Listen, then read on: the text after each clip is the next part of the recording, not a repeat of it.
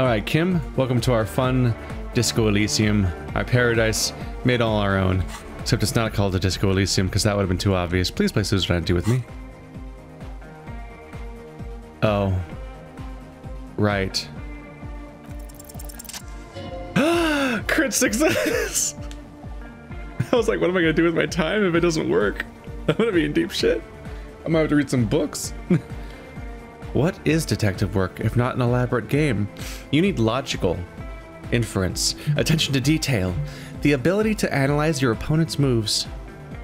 Come on, it might help us think of more creative solutions to the case. I do feel like my thinking has become somewhat rigid. Maybe a little diversion to keep the mind limber is just what's in order. See? He's doing the hard work himself. All I needed was a little nudge. Alright. You've convinced me. How do we play? I read the rules already, I'll show you. You explain the basic setup procedures to the lieutenant, who seems to be a quick study. You each take your bags of tokens and counters and unfold the board between you. In the center is the crown of Revachol. Radiating outward are her colorful vassals, each one supplying some raw material desired by the suzerain.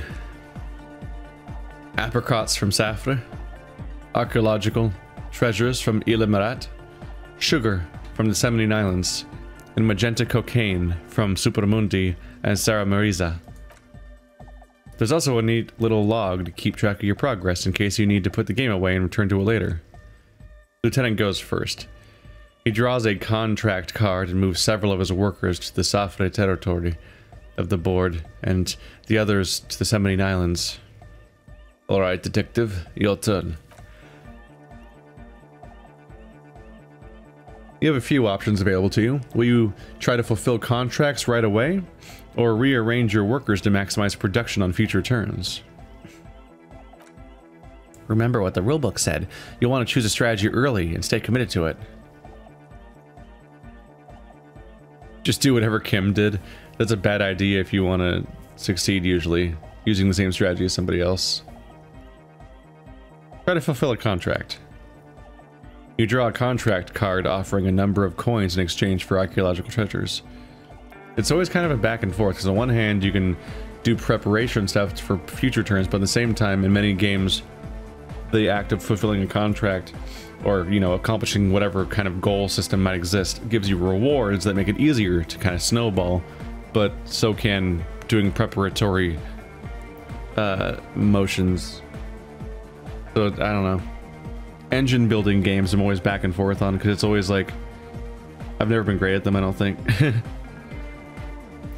Like that gem game. What is that? A gem game where you create gems to turn in gems, to create more gems, and to comboing, and it's relatively common. I've played it with a number of different people, and I don't own a copy of it, so it's like people keep bringing it. Different people keep bringing it. So somebody knows what I'm talking about. You draw a contract card offering a number of coins in exchange for archaeological treasures.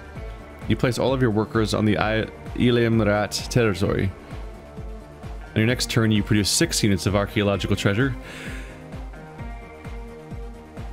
and fulfill a contract for a handful of coins. Not bad, detective. But not good enough, the lieutenant seems to be saying. As he contemplates his own contract card, the lieutenant is rewarded with 4 coins and a round wooden token that he places in the center of the board. That's a market. It's worth 2 victory points.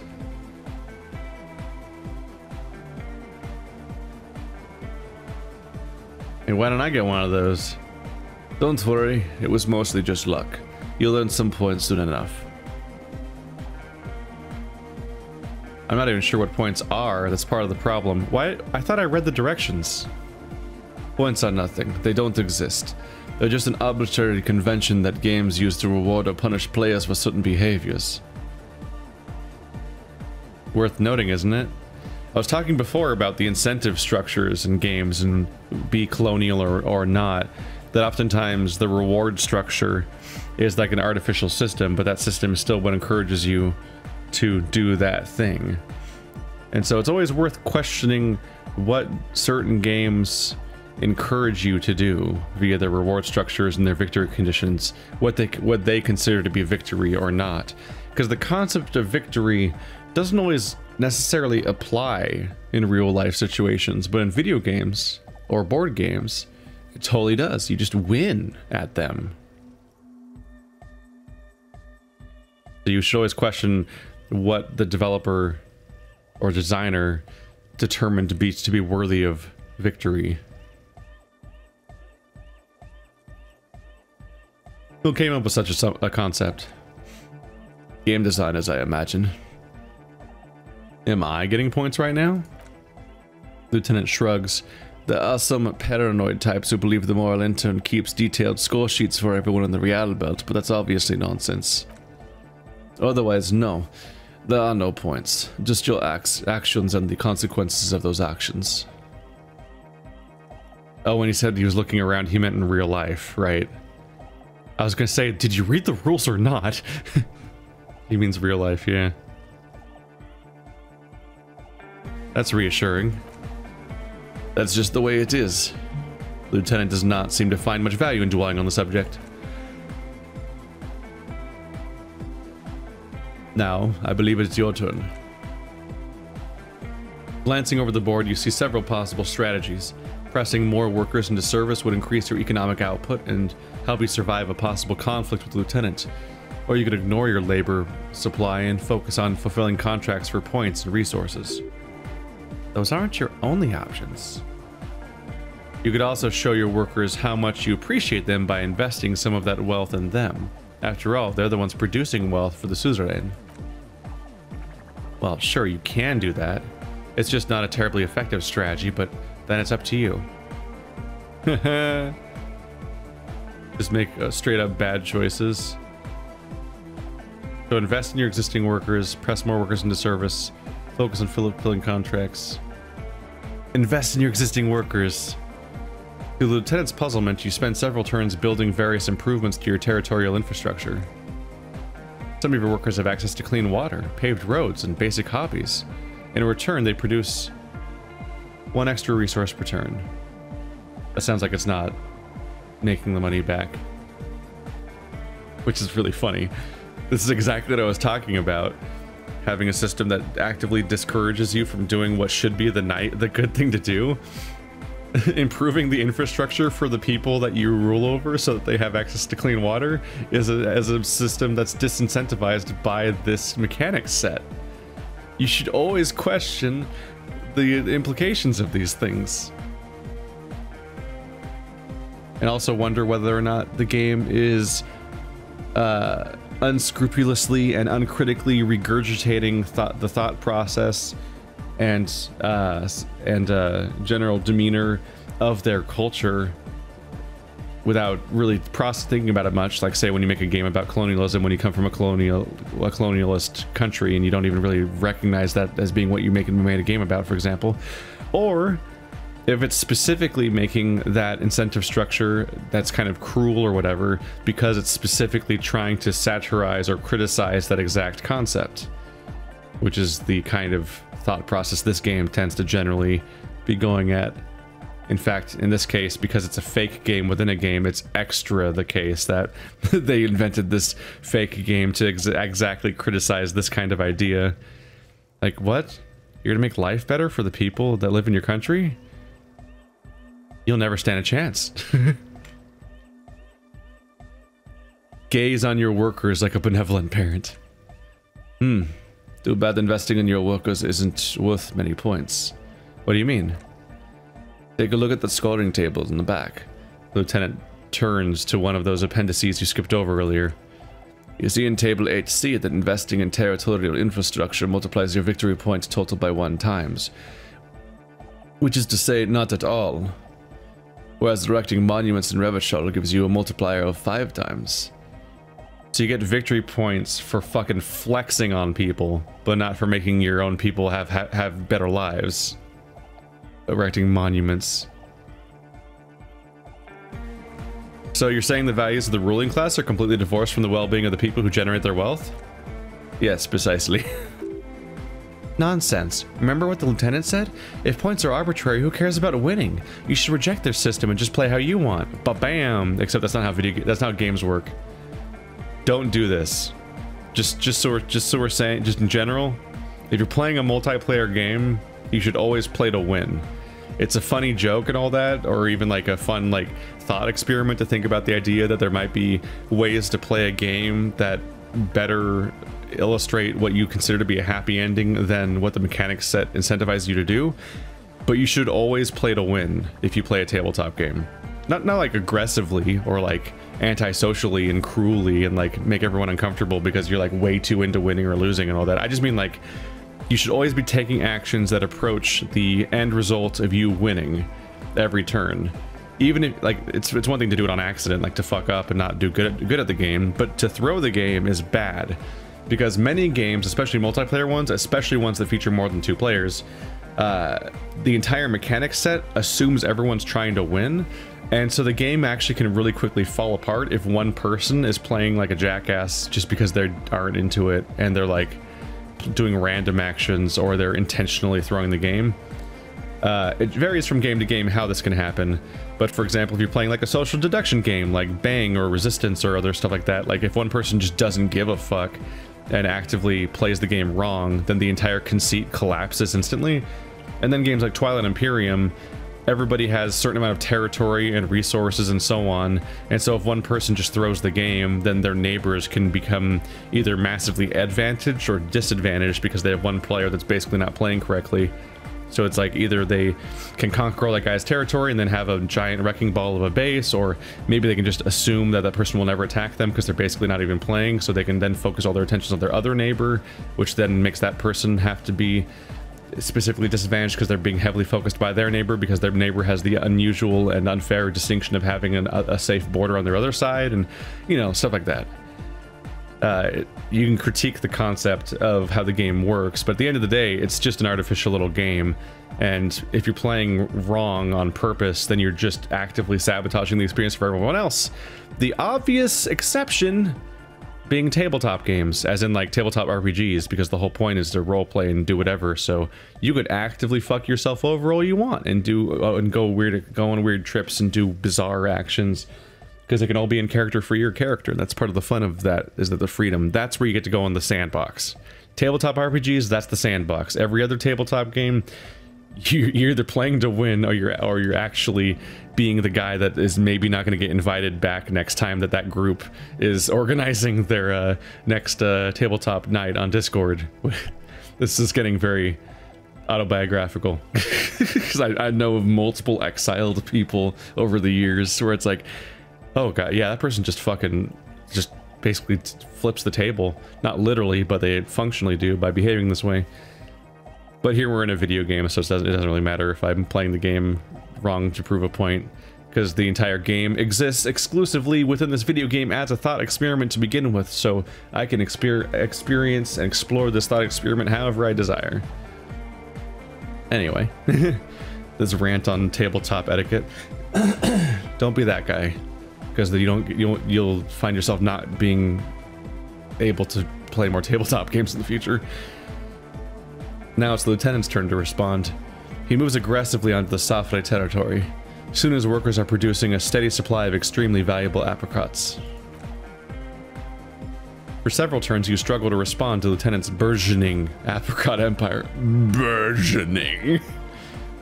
Eventually you relocate the majority of your workers to Sopramundi and Saramirza, where they begin producing a bumper crop of cocaine tokens. You draw a new contract card. According to the text, there's an aristocrat willing to trade a large supply of cocaine for a number of coins, and access to a rare bonus, amplified music, worth 7 victory points. You know, this isn't unlike the situation the historical Revacholian Suzerainty faced in Safra in the middle of the last century. Tell me more.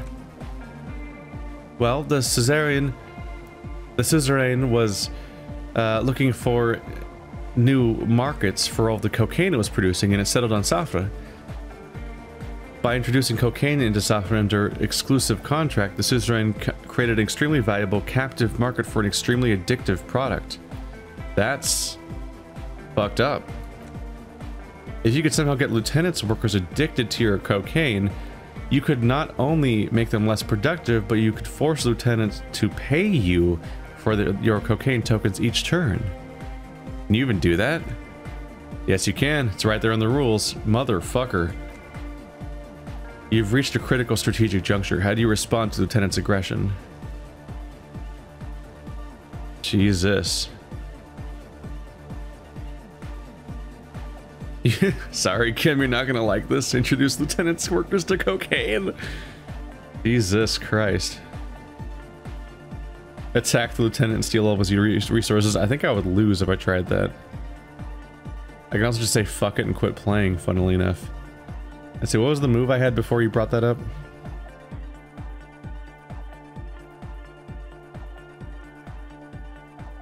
Amplified music. Let's trade my cocaine for music instead of doing that nasty shit I was about to do. Rock and roll, baby. It takes several turns, but you slowly begin accumulating the cocaine necessary to complete the contract. When you do, it practically rains cardboard coins on your side. Stack the coins in neat little piles to annoy the lieutenant. Despite your conspicuous display of wealth, the lieutenant still has a formidable store of coins and resources. The endgame is upon you. How will you spend the vast resources you've acquired for the glory of the Suzerain? Flipping through the manual, you find the most expensive structure in the game, the Revacholian Victory Column, worth 12 victory points. If you can successfully build it, victory would be all but assured. Alternatively, you could try launching a trade war to crush the Lieutenant's economy, or you could blow all that money on a public education system for your worker tokens. Choice is yours. Build a public education system for your workers. There's a reason very few players ever attempt to build a public education system for their workers. It's extremely expensive and never pays off. By design. They added those words just to highlight the fact that they're making a point. Your boondoggle nearly bankrupts the Suzerain treasury, and you suffer a significant penalty to your final score. Ouch, Lieutenant says, cringing at your spectacular failure.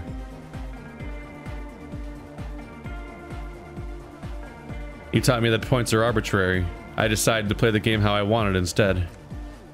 Lieutenant opens his mouth as if to issue a blistering retort, then hesitates.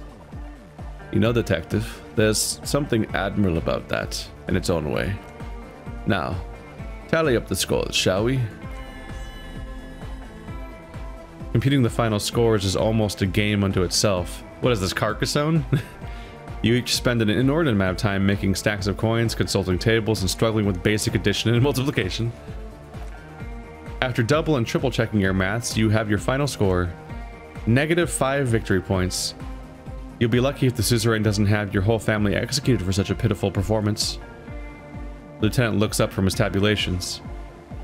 I've got 20 points, he says, slightly embarrassed at the point differential. Well, there's always next time. Figuratively, I mean, there's no way we have time to play this game again. Now let's clean up and get back to work. He crushed me as expected, and now I'm having a thought. What is the thought? The wasteland of reality. The one that's been plaguing the last day for me. Oh god. Congrats. You're sober. It'll take a while for your body to remember how to metabolize anything that isn't sugar from alcohol, so you're going to be pretty ravenous soon. Eat plenty. You can expect your coordination and balance to improve in a couple of weeks. In 2 months, you might start sleeping like a normal person. Full recovery will take years, though. It's depressing. And it'll be boring. Don't expect any further rewards or hand claps. This is how normal people are all the time. Fuck. Wow. What a cynical fucking thing. -1 inland empire for being sober, -1 physical instrument for insomnia, -1 suggestion for being boring, +1 psyche, return to the self. No positive effects from alcohol. Holy fuck, this game is like aggressively punishing me for trying to be sober. There's so many negatives. Negative, negative, negative, positive, negative, negative, negative, negative, positive, positive, negative. The thought cabinet has largely been a negative influence on my character. Sometimes negative points are a good thing, though. Not a good thing, but like they can lead to interesting story outcomes, is what I mean to say. They're not like good on like a fucking poor stats so low. Oh, it's the one that makes me sober. I gotta keep my sobriety though. That's what I'm role playing, so I gotta keep this stupid skill.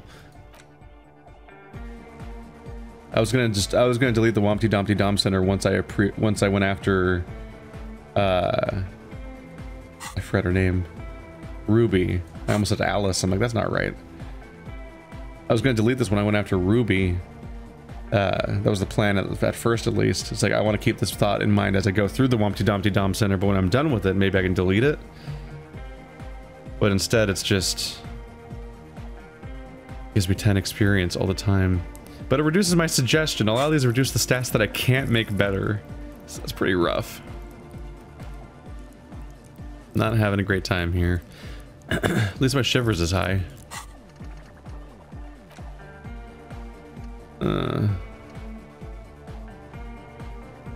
Precarious world makes my crit fails and successes slightly more common, basically. That might be the one to switch out so I can try something else. Like Arno Van Eyck.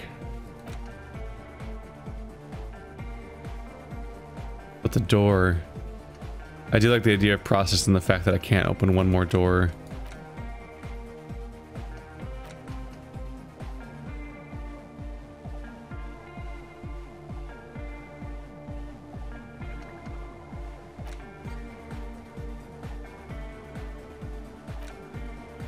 I can't get rid of being a socialist or being sober. These are too important to my character on a role-playing level. And the art degree and Wompty Dom Center are too important on a progression level. But then a lot of these other ones increase my caps, which lets me actually still be able to open up checks and stuff like that. This is actually kind of rough.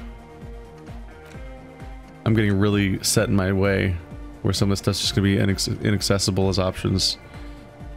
So the precarious world's probably the most throwawayable one. It just slightly broadens my crit fails and successes.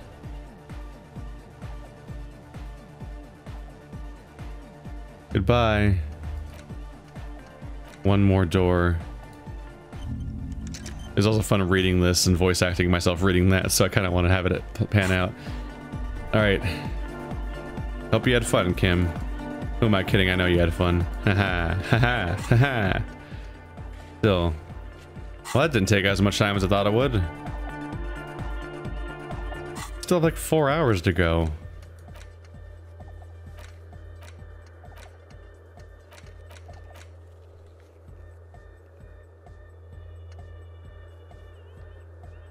Is Kuno still around? Maybe he is. Wall. Wall. Wall. Wall. Wall. Wall. More lessons in basic reality? She's positively surprised. My favorite part of the day. Go ahead, ask me anything. What is this? Spread your hands. A bird? She tilts her head. A sphenocid. A flightless bird of the polar regions. Keep guessing. Some sort of krill hunter. No, wait. Joyce raises her eyebrows. You're an ancient ruin. A symbol of hubris and decay. Half submerged in some salty sea. What, really? Of course you're not, my dear. I'm just terrible at guessing games. I'm kind of just seeing what else I can unpack about this place. Tell me about this world again. What do you see? Great bodies of water, forest-covered surfaces, clusters of light where the cities lie. You've seen the montage. We all have. This world is enough, she concludes. A frisson lifts the hair of the back of your arm. The wind sweeps the surface of the bay. The wind is sweeping the waters. The world is a suzerainty of Revachol. There's a term of endearment they coined for it, the DeLorean century, when humanity was high on this world, discovering more and more of it. These archipelagos included. What is it? Elysium. Bum bum. Yeah, we've been through here before though.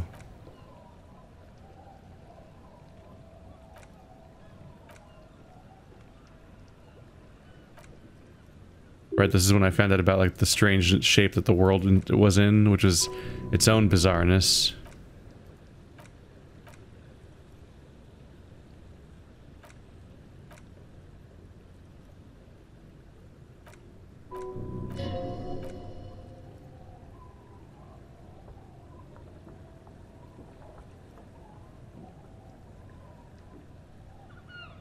Where are we? We're at Martinez, baby.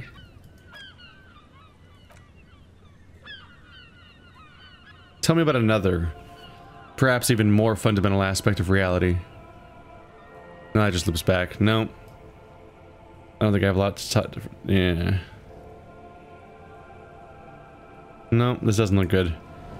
I was hoping I had more to talk to her about, but it seems to not be the case. False alarm from the comments. Let's do some book reading then. I really need to be 22 o'clock. The Greatest Innocence. Have I read this one already? Yes. Book Dick Mullen and the Mistaken Identity. Another Dick Mullen book woefully misrepresenting the police work. In this one, our detective returns from a trip having successfully solved a 100-year-old cold case, only to embark on another. Does he finally face the taxing nature of his occupation? No, he doesn't even look like a normal law officer. In your hand, you hold Dick Mullen and the Mistaken Identity. A brittle paperback feels fragile to the touch. Examine the cover. The cover features a pastiche of different scenes. In the foreground, a man in dark overcoat clutches a pistol to his chest. Rising up behind him are two silhouettes wrapped in a passionate embrace. The tagline reads, Detective Dick Mullen must prove his innocence after an old friend is murdered by someone who looks just like Dick Mullen. That seems to sum up the premise nicely. Are you really reading that, detective? I really need to know who this Dick Mullen guy is. Good luck finding it. He's not much of a character. I think you'll find. Just a stand-in for the reader. The point is for the reader to feel like they're solving the crime along with Dick Mullen. A crude narrative convention, but no less effective for it. Start reading. The story opens with a knock at the door. Detective Dick Mullen is greeted by an old friend, Charlie Spillane, who's come to Mullen to ask a favor on this dark, cold night. Spillane needs Mullen to drive him from Vesper to a small town along the Icelandic coast. Despite his friend's apparent agitation, Mullen does as he's asked, then returns home where he passes out drunk, as he does most nights. I mean, I can kind of judge. Nah, I don't need to read this, I'm already living it. Oh no. That is a reaction people have to media sometimes. It's like it's too much reminding them of what they already don't like about their lives. Keep reading. 2 days later, Mullen is arrested by the Vesper police and charged with the murder of Charlie Spillane. At his interrogation, Mullen learns that Charlie Spillane was shot in a bar in the very town Mullen dropped him off in by a man matching Mullen's description. Desperate to clear his name, Mullen manages to convince the Vesper police to release him for 3 days so that Mullen may solve his friend's murder and prove his innocence. The cops release their prime murder suspect so that they can find the real killer? Are you shitting me? What's the matter, detective? Lieutenant turns to you at the start. I don't know who's writing this shit, but I get the feeling they aren't experts on homicide investigations. Lieutenant shrugs, resigned to the idea that his profession will rarely, if ever, be accurately represented in art and literature. Okay, so Mullen didn't do it. Of course Mullen didn't do it. That's the whole premise of this book. Anyway, Mullen returns to the seaside. What just came up? Oh, it's me highlighting my equipped items. Right, you can do that there, I guess. It's like, what was that pop-up?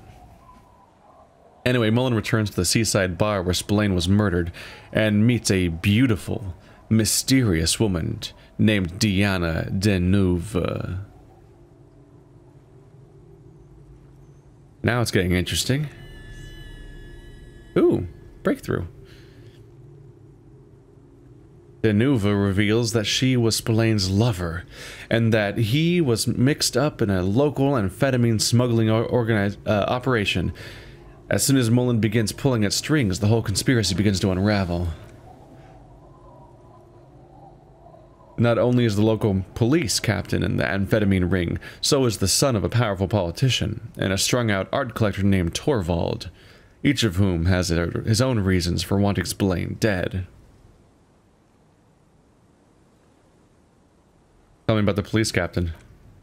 This isn't how books work, by the way. You read them in order. You don't just like branching dialogue your way into like, which one would you like to learn about next in this book where the pages are in a sequence? Outwardly, the old police captain's a real law and order crypto-fascist. A barrel-chested man who's beaten his share of suspects to a pulp. But he's also dirty and increasingly paranoid that someone's going to expose his role in the drug ring. He would certainly have the motive and the means, but the captain walks with a noticeable limp from an old war injury. Is it possible he was able to conceal it long enough to commit the murder? Stop. Stop, body. You're betraying me. I want to hear the politician's son. A typical privileged twat. In all likelihood, he's just in over his head. He does bear a personal grudge against Spillane, though. A former prosecutor who nearly brought down his father's administration. The kid doesn't exactly have Dick Mullen's manly build, but he is the correct height, and while interrogating him at his home, Mullen did notice a certain overcoat that looked suspiciously like his own. What was that about the art collector? Torvald the art collector is a strung-out mess. Frankly, it's hard to imagine him holding a pistol steady enough to actually hit someone, let alone plug them 3 times in the chest the way old Spillane did. That said, Torvald and Spillane have a long history, and while interrogating him, Mullen discovered that Torvald was once involved with Diana Deneuve. Could it be that this is all over a sordid love triangle? Let's go with the story. One evening, Diana Deneuve comes to Mullen's hostel room in tears. The two of them drink a half a bottle of vodka, and soon they're seeking comfort in each other's arms. Nice, get it, Mullen. And the two, this is actually a little fucked up because they're, yeah, drinking and crying. As the two lovers share a post-coital cigarette, Diana Deneuve, Deneuve? I don't know.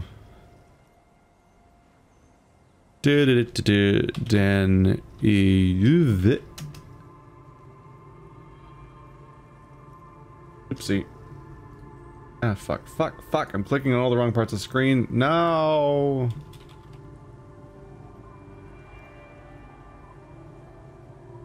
This is Catherine Deneuve, but whatever. Pronouncenames.com. Shut up. Catherine Deneuve. Deneuve. I don't know. Do I have to pronounce it like that? That way that people will be like, I am speaking in my normal accent, and then suddenly Deneuve. As the two lovers share a post-coital cigarette, Diana Deneuve turns to Mullen and says, by the way, Dick, there's something else I meant to tell you. Always aim for the center mass? Whatever it is, Mullen never hears the words. A blow to the base of his skull knocks him out cold, instantly. Fuck. Oh, the lights just turned on. Transition to 22, or 20 o'clock. When Mullen comes to, Deneuve is dead on the hostel bed next to him. To make matters worse, his clothes are covered with her blood. Double fuck. Mullen trashes his blood-stained clothes and flees the hostel, knowing it's only a matter of hours before the cops discover Deneuve's body, if they haven't been tipped off already. The heat is on. If Dick Mullen can't solve both murders before the cops catch up to him, he's going away for life. Can you solve the case before the cops close in? Wait, I've got some questions first. What is it, detective? Why am I allowed to ask questions? It's a book. Why does everyone close to Dick Mullen wind up dead? It's a dangerous line of work. But somebody has to do it. Jesus Christ, this is hacky writing. That's why Dick Mullen never lets anyone get too close. Why did Dick Mullen become a detective in the first place? There was never a time when he wasn't a detective. He was born a detective. Why was I not born to be a detective? For a moment you cease to read the story on the page and see the book for what it is, a collection of brittle, cheaply printed pages held together by glue made from the hooves of horses. You won't find the answers you're looking for here, in other words. Why bother solving crimes when the world's so evil? Is it really so evil, detective? Okay, maybe not. There's some parts worth saving. Like disco. Like what? The pleasure of contemplating art. You don't know how you know, but you can feel the book laughing at you. Yeah, well, fuck you. Your book's hack. Art? You think contemplating art is going to save you? Yes, I'm the goddamn art cop after all. Whatever you say, art cop. The book has stopped laughing, but you can feel it grinning smugly at you. Hey, fuck you, book. Flip off the book. You know you look like a madman, right? Giving an inanimate object a finger like that? What's the matter, detective? This book is making fun of my sincerest beliefs. And perhaps you should stop reading it. No! You can't stop, can you? You've got to find out what happens. I figured it all out. So, who did it, detective? Who killed Charlie Splain and Deanna Deneuve? Love dead them in. What? Doesn't even make sense. There's never a straight answer from you, is there? You just get hooked on random stupid notions, then repeat them every chance you get. Now go on, find out who really did it. You begin furiously flipping through the pages. Even as you know these books follow a series of well-worn tropes, you find yourself completely engrossed. You turn pages so fast you don't even notice the ancient spine coming unglued. You try to grab the pages as they come loose, but your fingers aren't quick enough. They're gone. Dozens of pages scatter across the ground. Ah, it's scratchy. The last fifth or so of the book seems to have been lost. How the fuck did you do that?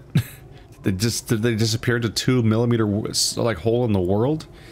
It's possible you could gather and reassemble the pages, but it would take way too long. Stupid old horse glue. Ah, yes. The problem with mass market paperbacks. They're not made to last. Right, the difference between normal paperbacks and mass market is that they're like garbage, basically. I like hardcovers. Partly just because I just like the pages to be really big. You guys have already seen that I try to increase the font size of every game I play where I'm going to be reading a lot. I just find it preferable. One of the upsides of Kindles, the downside of Kindles, is using Kindles, and also you don't get to have a nice bookshelf covered in colorful things in your room that's of all the things you like. Kind of nice to have a visual, like, it's nicer to have the entire Junji Ito collection on a shelf together than it is to have them in a digital folder somewhere where you'd be like, oh yeah, let me just go find them. I do like holding a book, but I do like the fact that Magic books let you change their font sizes. They're not made to last. I mean, you know me, I go on tangents and shit, so if I go on a thought tangent, it's really helpful to be able to find my place again when there's not as much text on the screen as compared to like some of these books I've seen that just have like a monstrous number of words per pages. And yet I'm the same jackass that will go and buy like a book that's like, here's one book that has the complete works of all of Lovecraft or the complete works of all of Sherlock ever made. And it's like, great. Those are going to be miserable to read because it's so much book being packed into as little space as possible. Why do I do this to myself? But then if you buy too many individual books, you're like, what am I going to do with all this stuff when I move again? Because like I've never lived in a situation that I could ever determine to be permanent for myself. So it means I always have to be in anticipation of the next time I move, and it's like the more books I buy, the harder moving gets, unless I just want to get rid of the books, but that's sad too. Perhaps this is a sign that you should get back to solving your own murder. Oh, your own murder, eh, detective? My own murder? When does that happen?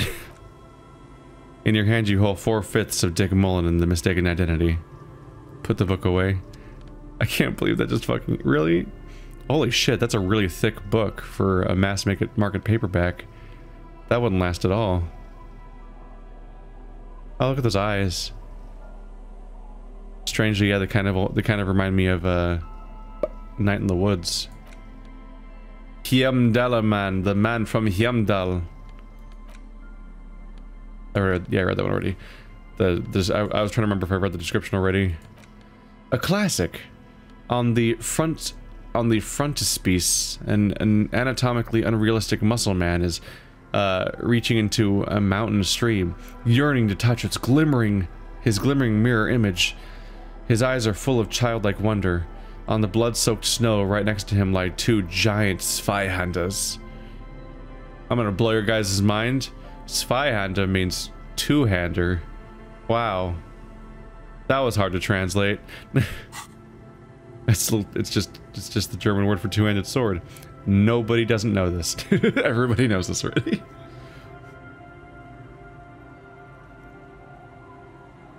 The cover of this tattered paperback features the man of Heimdall, standing on top of a pile of bloody corpses. What? That's not what you just said. His 2 Zweihanders are crossed over his massive chest in a dramatic X, their blades dripping with gore. You just told me that the cover was the other thing, where he's reaching for his own reflection in the stream and his Zweihanders are on the ground in bloody snow. Did I mess something up? Seems over the top. Beneath him rise the harsh, snow-capped peaks of his native Northlands. In bold red letters, the title Heimdallarman, the man from Heimdall, unfurls like a banner. On the foreground, a nearly nude woman lies spread in supplication, her private strategically covered by her flowing black hair. Naked women and giant swords. Is that really the best they could come up with? Feels formulaic and derivative. Look at the back cover. The black blurb reads, "His latest adventure serves as the perfect introduction to the savage Heimdall's saga. Meet man from Heimdall, his faithful blood brother Tierbald, the noble lord Hrothgar, and some of their most fearsome foes yet. For the Northlands, for Heimdall." Below, in smaller font, you see the parenthetical. Adapted from Man from Heimdall and the Necromancer's Treasure, Man from Heimdall, Lord of Hrothgar, and Man from Heimdall, The Curse of Nachtharer. What? Wait, there's Man of Heimdall books that are adaptations of other Man from Heimdall books? A brazen attempt to bilk fans for more money by splicing together old stories into a new title. Wow. Fuck you. The publishers must have a dim view of their readership. Their main concern is the continuation of the franchise, not making literary history. Let's read the first couple pages. The story opens in media res. The man from Heimdall and his band of northern reavers are in the bowels of an ancient temple, surrounded by an army of gibbering wights, led by the deathless necromancer. One by one, the brave Northmen fall to the relentless crush of undead, only to join their number as reanimated corpses. By nightfall, only the man from Heimdall and his blood brother, noble Tierbald, are left standing against the dead horde. "It is an honor to die by your side, brother," Tierbald cries as his battle axe beheads one of the reanimated comrades. Wow, they're in trouble now. "Nein, Tierbald," the man from Heimdall bellows over the army of flesh and bone. "Have courage for the Northlands, for Heimdall." He leaps to the mezzanine to face the black-eyed figure, and like a mad ice bear whirling twin Zweihanders, Sturm and Drang, he plows through the ranks of the deathless surrounding the necromancer. The rider has never held a sword in their life, let alone two-handed swords at the same time. It is physically impossible for a human being to effectively dual-wield Zweihander swords in any kind of real-life combat situation. Never heard of monkey grip talents? And with deathly finesse, his twin blades scissor the necromancer's head from his body, like Count Dooku. The undead legions collapse like rag dolls as the dark magic leaves them, and the two Northmen stand alone in the accursed temple, where the bodies of their lost brothers litter the floors. Skip ahead. A few chapters later, the man from Helmdall and Tierbald are in a completely different setting, high above an arid desert, riding a pair of griffins that always seem to appear in narratively convenient moments. Haha. This book makes a mockery of the very idea of good plotting. Though something tells you coherence was never the point. The Northmen find themselves in the court of a powerful southern king, Lord Hrothgar. The old king beseeches the man from Helmdall to rid his kingdom of the Nachtener, a subterranean clan of blind wizards who traded their souls for demonic powers. The man from Helmdall extracts a high price from the desperate king. He asks land for the homeless desert pygmies living exiled in the kingdom's borderlands. Hrothgar offers the hand of his eldest daughter instead, but the son of winter does not budge. Hold on, why is the man of Helmdall doing any of this? What do you mean? Why is he doing all this? Because the flames of justice burns bright within his chest, because above all he is driven to bring honor to the name of his beloved Helmdall, because his noble Catlin blood lusts for glory and conquest. It cannot be denied. Is that all? What do you mean, is that all? Is there, like, anything else to his character?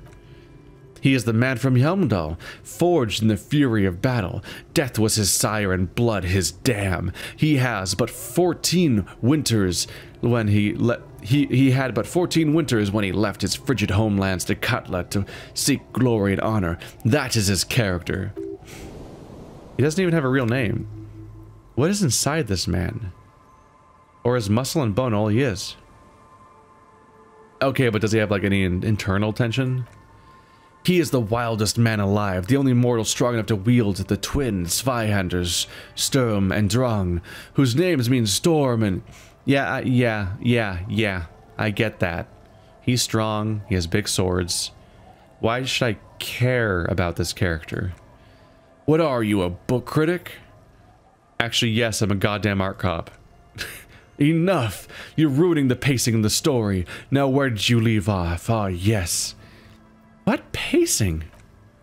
You skip past a section detailing an elaborate banquet with many toasts, as well as a long and perilous journey from Hrothgar's keep to the ancient forest of Yezdor, where his heroes infiltrate the Nachtener's dire hall. In the center of the great hall stands a blood altar on which a pair of Nachtener are disemboweling a shrieking peasant, an unholy rite that empowers the Nachtener forbidden magic.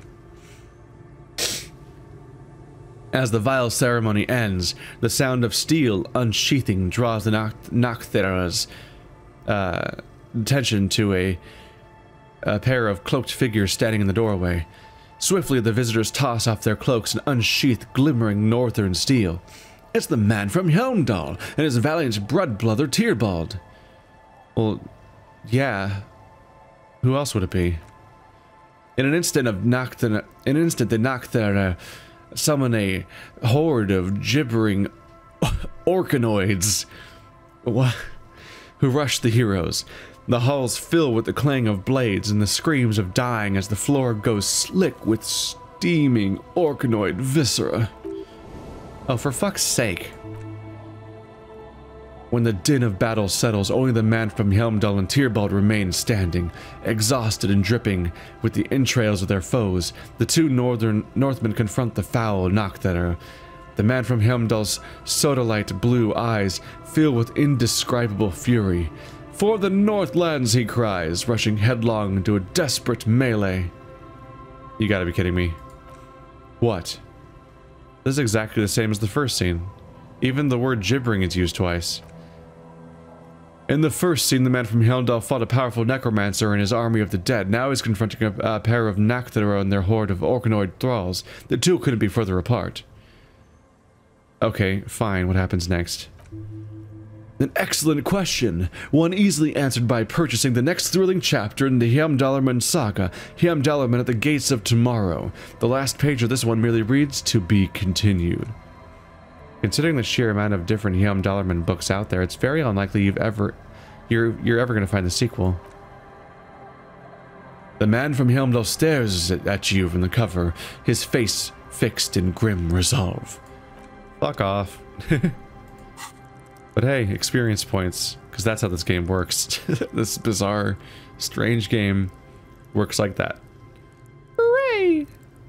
Da, da, da, da. Why can't I go back to my thought? Oh wait, did I finish the thought? I did.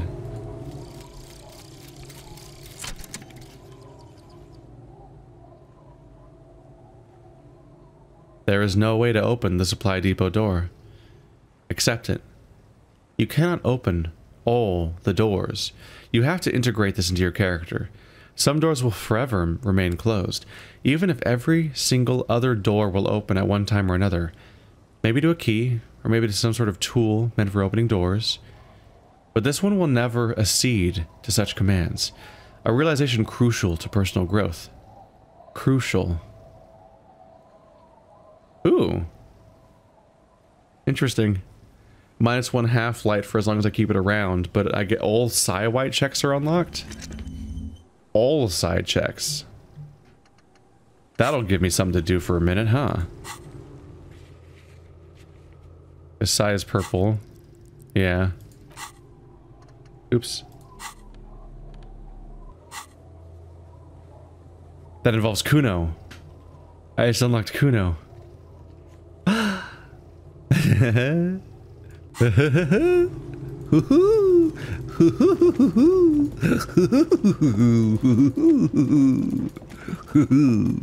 Oh, Kuno. I would like to... Kuno likes this brain shit, thinking shit. I would like to unpack you now. Fuck this Kuno kid! Look at my chance. Look at my chance. Figure out what's going on with this kid. It's been all game and we've finally done it. It's not Kuno. It's Kuno S. Interesting, how? Kuno S is by far the worst of the two. Kuno has no problem being near you, but the other hides behind the fence afraid for her life, like she's done something. Something very bad. She came up with that psychopathic scheme of screaming for help before.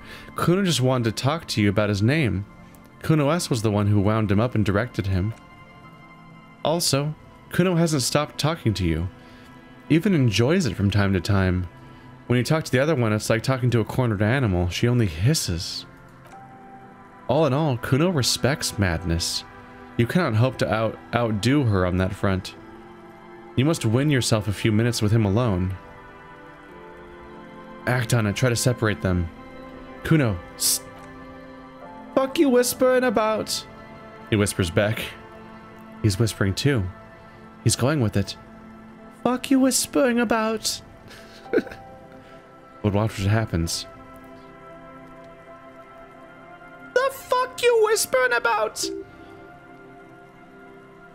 She puts extra stress on that word, expecting it will make you uncomfortable. If Kuno wants to if Kuno wants to whisper, he's going to fucking whisper, okay?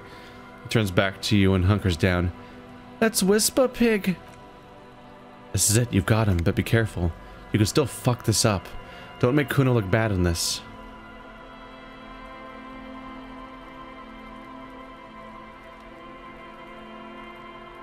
But don't say that she's controlling him, because then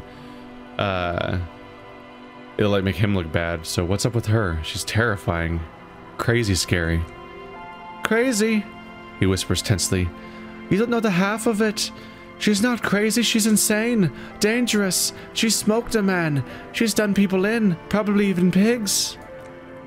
Stop talking to him! Kuno, I'm fucking warning you, you're gonna get us into shit! She understands what you're trying to do. Yo, see? He pops his head up. Did Kuno not tell you? Kuno told you. Kuno talks to whoever he wants. He hunches down again. Talk, pig. Kuno's got it under control. You did it. They're separated. He's even turning his back to her, so she can't read his lips. Fuck, she can read lips? You should cup your mouth. Am I cupping my mouth? What do you mean she smoked someone? Kuno means she killed someone. That's right, she's a killer. He stares at you intently, like actually a killer. His little green eyes are fixed on yours. He's meant everything he said before, but right now he not only means it, he is sincere.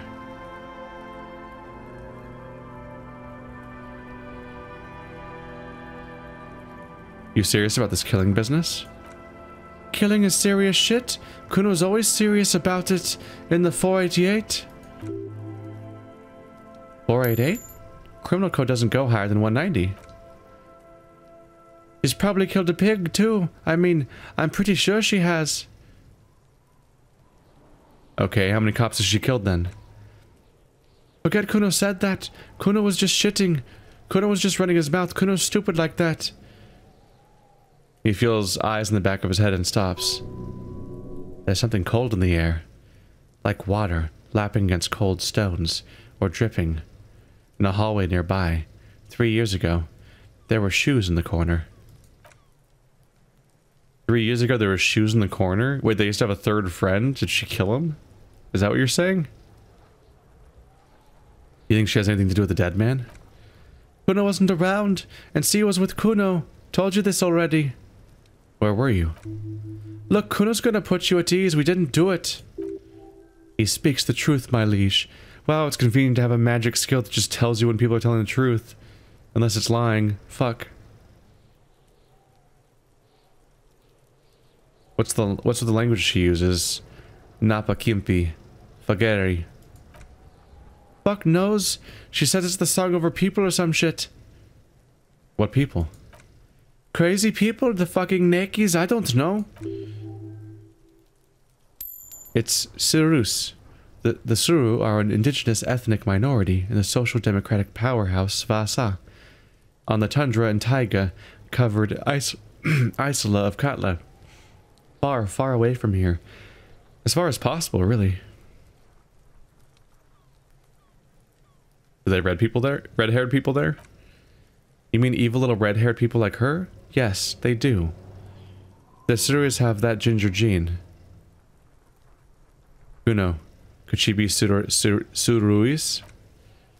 Suruis? Like that man from Helmdall? Shit. The kid lights up. She could be. She could be from that. She could be that Helmdall shit. The fact that we're referencing the book I just read is really funny. Out of all this game, Revachel does have a small Surus community. Or she climbed in a yakberry crate and was shipped over accidentally. Is she your sister? Fuck no, she's not my sister. She's just a stray who got in. Like a mad dog or some shit. Stray? Yeah, she was just there. He points to the apartment building behind the fence. What was that, Kuno? Little one twists her neck, looking at the building. Kuno flinches, then lowers his voice even more. She was in the hallway, dripping wet, by the fucking shoe rack in the dock.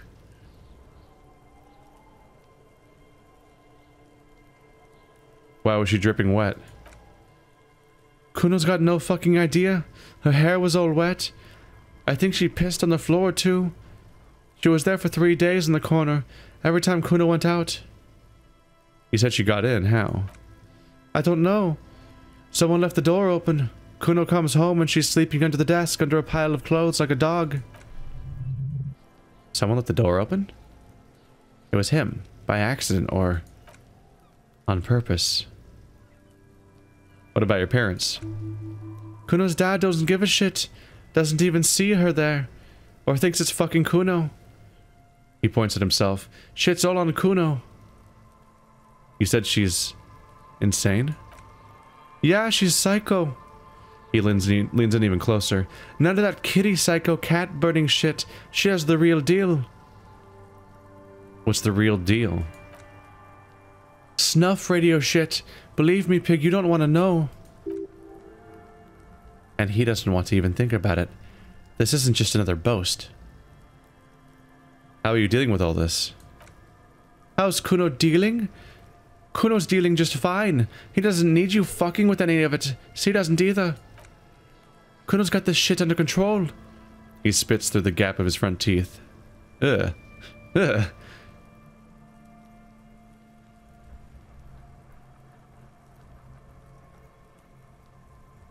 You need backup? I'm here for you. Listen, listen. He points to his eyes, then yours. C is Kuno's go-to. Kuno's protecting her. You fuck with C, you fuck with Kuno. You threaten her, you threaten to take her away. This is what it all comes down to. He needs you to take him seriously now. The boy looks you in the eye. Black pupils trying to focus. I am going to kill you. I'll run when you put the cuffs on her. Sneak up on you later and fuck you up, you understand?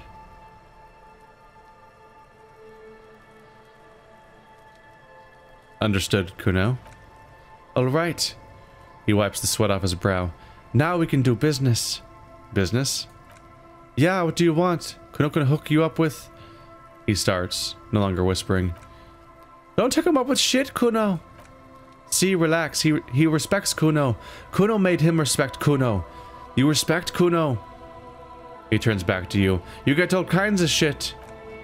Kuno's gonna get you hooked on illegal narcotics. If you run a little errand for Kuno, get you hooked, pig. Get this hook in you. Get this hook. Get his hook in you. Then Kuno's gonna get you hooking for more. Cash in big style, pig hooker. See, it's tension and release with Kuno. Now we releasing.